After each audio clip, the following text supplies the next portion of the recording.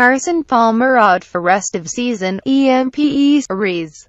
Arizona Cardinals quarterback Carson Palmer suffered a torn ACL in his left knee during Sunday's game against the St. Louis Rams and will be placed on season-ending injured reserve. Coach Bruce Arians announced Monday Palmer won't have surgery for about 2 weeks, Arians said, to allow time for the swelling to subside. Arians expects Palmer to return by late June or early July. There was no damage to other ligaments or tendons in Palmer's knee. It's hard, Arians said. I knew walking out on the field what I was going to find.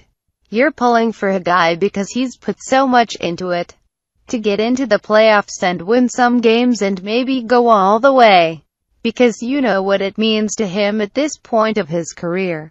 This team is special and we'll miss him on the field, but his leadership will still be there. Arians said the Cardinals are looking at signing a third quarterback.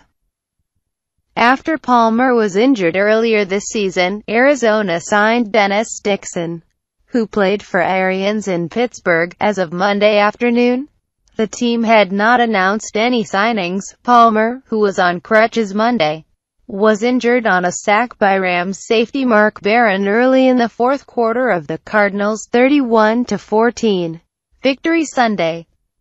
Palmer stepped up as Barron ran by him, and he said the turf at University of Phoenix Stadium gave. He called it a freak injury. Palmer said he's stepped out of a blitz like that thousands of times. He said he heard his ACL pop and knew what happened before doctors officially diagnosed the injury.